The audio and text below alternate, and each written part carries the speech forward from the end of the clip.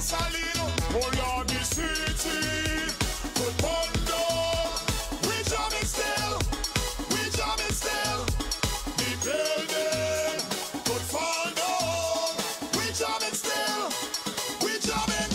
Just hold them on. Tell you, watch out, Marshall. But that's the tune. Eh? You come a little too late with that one about what? Something about beat it. Beat it. Beat what? You gonna get some licks. All right.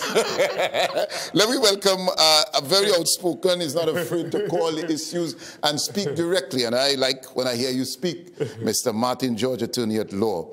Good morning. Good morning to you and good morning, Tobago, and happy Valentine's to all of Tobago and all the lovers out there, all the couples out there. You know, I mean, I think we need more love in this society. Do you think, do we have love really? What is happening, Mr. George? Well, the thing is, I think what has happened is we have strayed from our moorings in that if you think back to years ago, Tobago was known as a place where people would look out for each other. In other words, you know, they say it's the old African proverb, it takes a village to raise a child. So if you had a neighbor who saw a child doing something wrong, that neighbor would correct the child, would say, hey, listen, stop that, or, you know, put a pinch on you or twist your hair and say, hey, look, stop that. And your parents would appreciate that. Of course. Your parents will commend the neighbor for that. Yes. Now it has reached a scenario where the neighbor can't even speak to the child because the parents will come out and, you know, start to curse the neighbor and, you know, make a fuss. So therefore, you have a scenario where children have basically been allowed to run amok. So therefore, what we've done is we've created and nurtured little monsters in our homes, and they just grew bigger and bigger over time. All right. But George,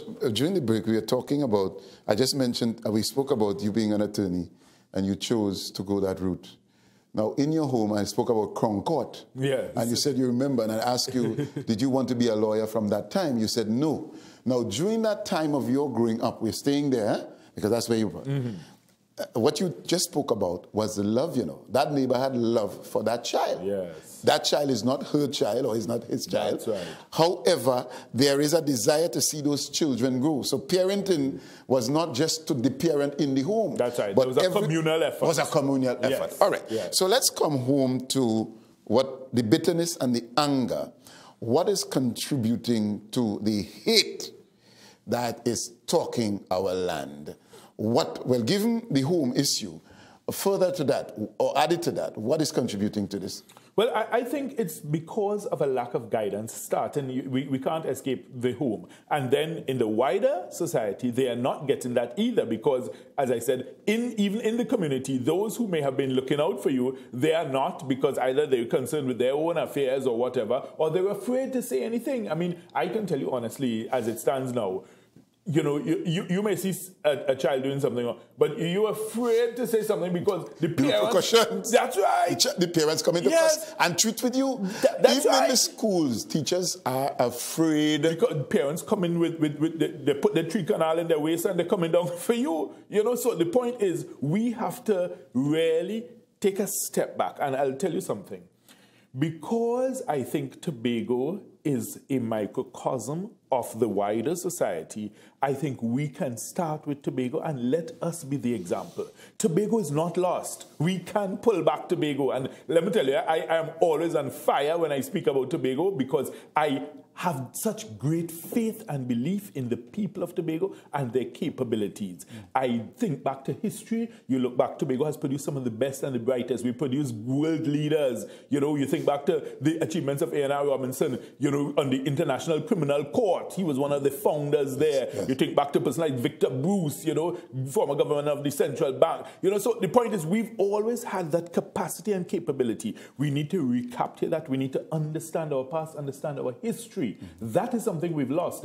You know, we must recognize that we are descended from kings and princes. We are not peasants and slaves. We are persons who, from our ancestors and our forefathers in Africa, we were rulers. Okay. You know, when you think back to the great chiefs, you know, and we must understand that, and we must not behave like peasants. Okay. We must not behave like bandits, going and robbing people. And that's not our destiny. Mr. George, we haven't tackled in totality the whole question of the domestic violence issue where we see women are being slaughtered by our men. I want to come back to that, but I first want to go to the rival gangs that are marijuana peddlers. And let me just, the point I'm raising, I'm going to do this quick preamble.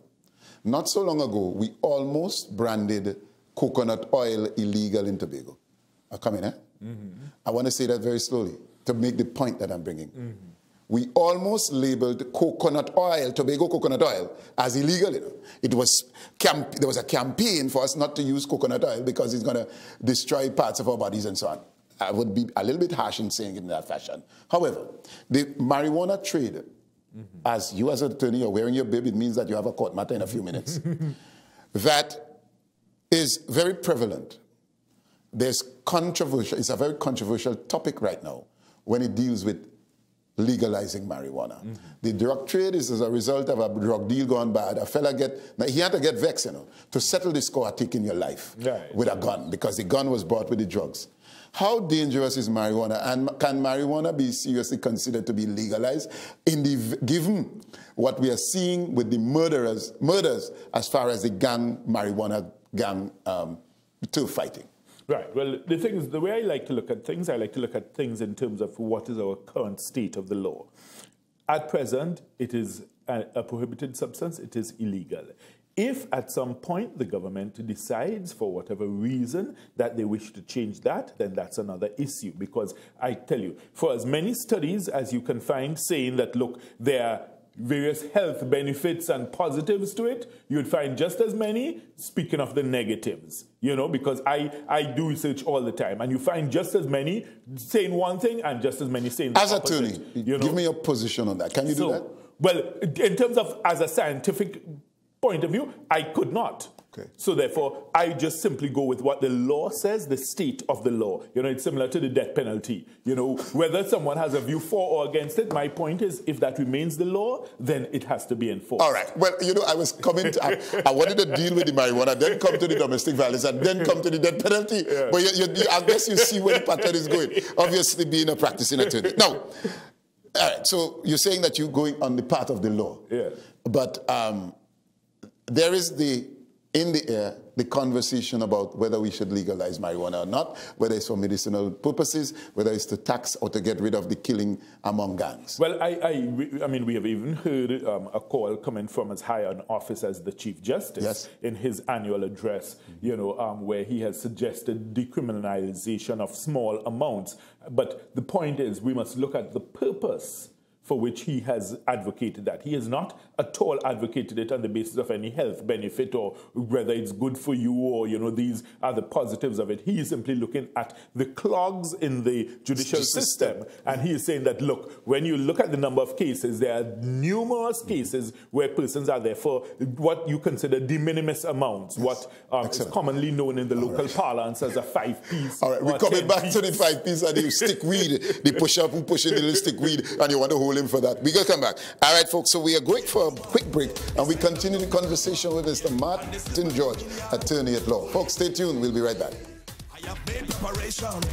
I have faced tribulation. This is my decoration. Holy in the deep bush where I come from. Serpents and scorpions run when they see my right hand. Fearing them for destruction. Afraid of no man, and no boy, and no woman, no girl, and no thing. Turn up everywhere, we turn up, turn up.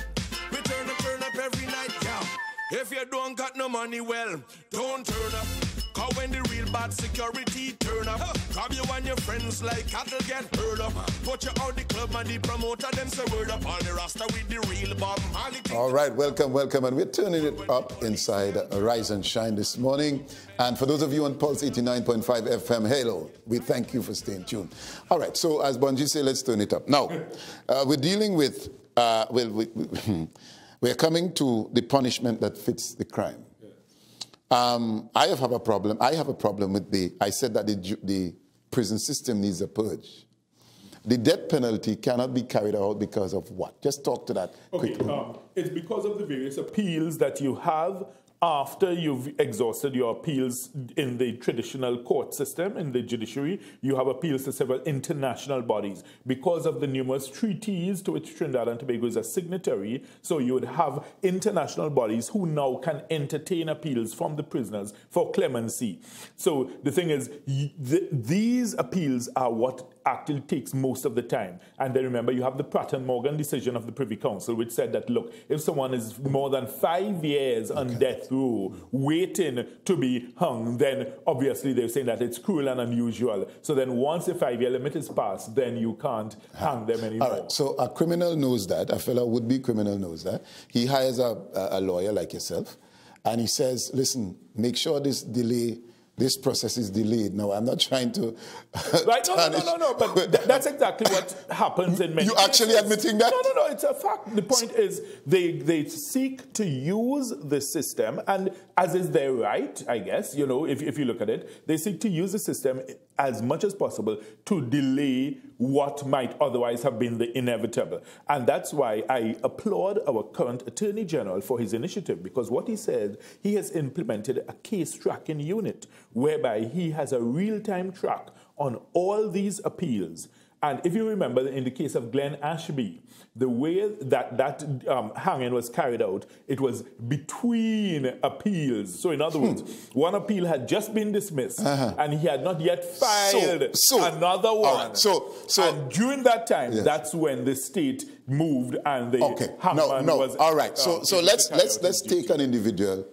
I don't want to point to any particular individual. However, a murder was committed yesterday. This guy was arrested. He was convicted and charged. I mean, he's charged and convicted. And he's sentenced to hang. He's fresh. He just came into the prison. The murder was about maybe a month ago. And this guy is supposed to go to the not the gas chamber, but the hangman, or the 21 steps, is that what they call it? Yes. I think that's the gallows. The gallows. What is preventing him, given that it was, remember, he's there only a month. What is preventing him from being executed by the state? Because he would immediately have filed an appeal, right? Yes. Oh, my. That occurs, yes. Immediately file an appeal. Because remember, even the prison offers you the form for you to file the appeal. They get them in the prison. Mr. George, let me ask you, as an attorney, I mean, and I don't want you to put your colleagues who are looking on, you're talking out with business. But I think that's why I like you, because you call a spade a spade. Do you think that is fair to the society? Well, the thing is, you see, you have to balance it, because I'll tell you, there is the possibility that there may be, of 100 convicted murderers, there may be one man who is innocent. Right. And that one man is afforded that opportunity. The others get it also. But if we remember our Bible, Jesus said, if you have 100 sheep, and if 99 go astray, but if one comes back, then he's willing to make the sacrifice for that one. And that's exactly how the system works. All right. You know, so the point is, we always tend to err on the side of the rights of the individual, not forgetting or neglecting the rights of the state as an entity. But because there may be one individual there who may not have the resources, he may not have the contacts, he may not have the finances to hire a high-powered team of attorneys, so they offer that service whereby they're in the prison, they can get the form, they can fill it out, they can submit their appeal. So at least something is lodged on their behalf. It may be frivolous, it may not be, you know, what the paper it's written on, but at least they have the opportunity. And as much as society will say, look, they should not be given a chance, we must always consider,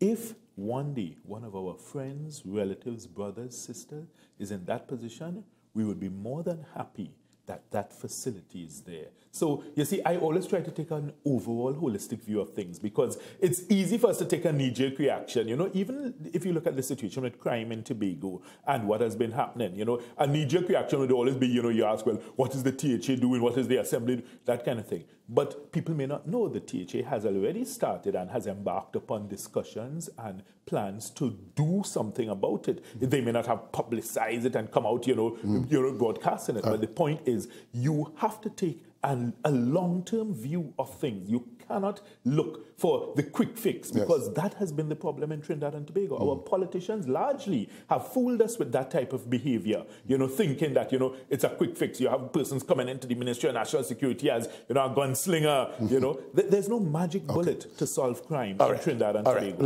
Let's go to the punishment that fits the crime. You spoke to the whole question of why people cannot be hanged in this country, given the appeals that they make. I don't know how often they have to make this appeal, but for some reason, Ramesh Lawrence Maraj, as Attorney General, find a way to execute a gang and the crew. Yes. And we all said, hip hooray. However, that is another conversation we will have to continue. Yes. All right, so let's go to the fellow with the stick weed. The punishment that fits the crime. The Ivor Archie, Chief Justice, said that it doesn't make sense, and I'm paraphrasing here because I'm not using his exact words, and I'm quoting him. I'm saying what he said in my own fashion. And he said it doesn't make sense to have in remand yard a fella being held with a couple sticks of weed, waiting to be tried. Well, it may not even end up there. And it clogs the system, the prison system. Your take on a slap on the wrist versus capital punishment.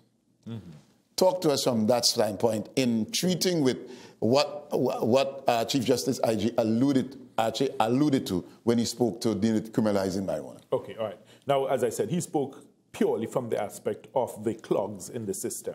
And while I appreciate that, yes, you have lots of minor cases clogging the system, I am not sure that advocating a broad brush decriminalization of de minimis amounts of marijuana is necessarily the solution. What I have suggested as an alternative, and that's why you see in Trinidad and Tobago we have to start thinking outside the box.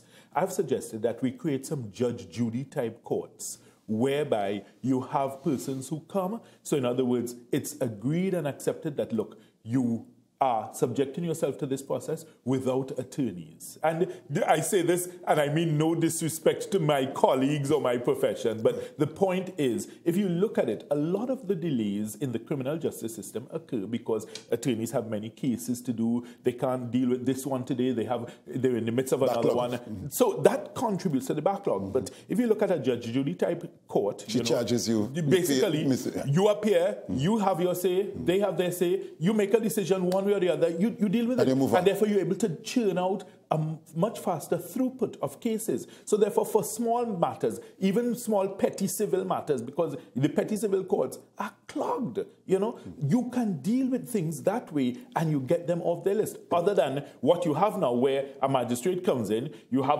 100 matters on your list. So all you end up doing is just adjourning, because by the time you go through the first matter, you call to see whether the prosecution is ready. Then the prosecution, I mean, I don't know if you know how the system works in the court, but it's almost hilarious. You have a prosecutor. He will bellow out the name of his complainant. Then that name is bellowed out by an officer at the door. Then they bellow it out at the corridor. Sometimes they get it wrong. So it's sometimes funny to hear the way the name is changing as it goes along. Right. And that's the system in 2017. But you are saying that, and I can see the pain. So it frustrates you even to... Of course. But listen, I can tell you, every time I go to the Scarborough Magistrates Courts, as I walk through the corridors, members of the public can attest to this, I apologize to them. First of all, the conditions there are appalling. You have persons herded like cattle, just standing up there. They don't have adequate seating facilities. They don't have proper, there's no cafeteria, nothing. It's absolutely unacceptable in this day and age that's how we are dispensing justice, and then we are saying the system is clogged, when there are so many little things that we can do to ease the frustration. Even parking. Members of the public can't get parking. Attorneys get trouble to get parking sometimes, and you wonder, how do you expect a system to function like that? And you look at it, it's very simple. There's a big, large, grassy area that some of it could be used for additional parking. I mean, it's not the Queen's Park Savannah where persons will come out and protest and say, well, don't pave this part of it. If you understand me, you don't have to use all of it, but simple little things can be done if one wants practical solutions. Okay. All right. So our judicial system is a hindrance to swift justice. What does swift justice mean to you? What does it say to you? And when for example, the slaying of that young lady whose throat was slit, obviously all the nation feel the pain and the anger and so on. And you hear people calling for justice. What does swift justice mean to you, Mr. George? Well, the thing is that swift justice would be something that, first of all, is fair. because I would never want to sacrifice fairness on the altar of expediency. In other words, as much as we are outraged and upset and annoyed, I would want, first of all, that the police do a thorough investigation, that their investigation, covers all bases, that they interview all possible suspects, rather than you just simply go and you arrest someone simply to appease the public outcry. Because we've seen that type of thing happen in the past, and it never results in quote-unquote justice at the end of the day. So we must always approach things with a measured, calm response, regardless of the circumstances. As I've always told people, I said, listen, no matter how desperate the circumstances are, you must never act in desperation. You must always retain that calm and control so that at the end of the day, what your end result produces is something that can stand the test of time. Very good. All right, so we have a few more minutes, and I want us to take, while you're on me, because he needs to mop a little bit, I see him sweating. I don't know if it's the first time I've seen you being interviewed by a number of people, but the first time I've seen you sweat. So apparently something is happening in this conversation. Yes, all right, but all right, so we have pointed to a number of contributing factors that, well, we are coming to this point now, that criminals may feel, given the explanation you gave, that they're not hanging people. I could always appeal, and after appeal, and live forever in that system. Because the system provides that for him. He could be as guilty as sin. We know he committed the crime. He's sentenced to hang, but he cannot hang because this system is in place. How do we buffer that? How do we make the adjustment? Because we had Abu Bakr here on air. And I said to him, how does he feel about 1990? After 1990, we saw murders and all the mayhem took place after that. That was the defining moment in the history of Trinidad and Tobago. You agree? I always say that. Very good. We went downhill from there and have never recovered. So you agree that punishment must fit the crime. Treason is the most heinous crime across the world. It's punishable by death up to today. And well, we are being threatened every Monday morning and so on. However, how do we get to making it work to appease and to bring justice? Remember, I asked you to, you define justice from that standpoint. But how do we bring justice to the grieving family? That child whose parents and grandparents and siblings are hurting as a result of the life snuffed away from her by somebody who believed they had the right to do that. Okay, I'll give you an example. In Britain, they have a victims support unit where they counsel victims, they counsel the families of victims. And I have a friend who went through the process, and they call every day with updates. They let you know the status of the investigation. They let you know, well, who they have interviewed, who they have brought in, all those things. So therefore, at least the family gets that respect that they feel, well, look, something is being done, and these people respect me enough to notify me and inform me of what is happening. I have seen too often in Trinidad and Tobago, our police take the opposite approach. We can't tell you anything. That is confidential. That is a matter of national security. Up to yesterday, I think I heard it at a press conference, and I am not sure that I necessarily agree with that approach, because you see all over the world, police services are becoming more transparent in the way they do things. You look at in the US, how it occurs. Something happens, the police chief is out there, he's explaining to the public, he's giving a press conference, he's giving the details of the investigation. He's saying, look, we had 3 persons interviewed, So I'm not sure why we in Trinidad and Tobago feel that we must take this clandestine approach whereby you're telling the public, you can't tell them anything, you are doing, you make it seem that you're in charge and you're on top of things, and yet still we've not seen the results. You look at the detection rate, it's abysmally poor. So therefore, it's not even to say that by you taking this covert clandestine approach, you're producing results. So then you may as well tell us and come out and level with us. Policing is very critical. It is extremely critical. Yes, because we need I've to resolve. always said. All right, Mr. George, we got to go. We have morning news. Hello, you have to, Mr. We want to continue this conversation. We need more time for this. All right, thank you, Mr. George. And hey, people, I'm not afraid to ask the tough questions. That's what I do here. Hey, folks, we go for the break. The morning news is up next. After we come back, we give you more. Stay tuned. Not just any kind of girl, must have plenty energy. It's a start within she, and when she start to jam, I giving she all I'm in, I giving she all.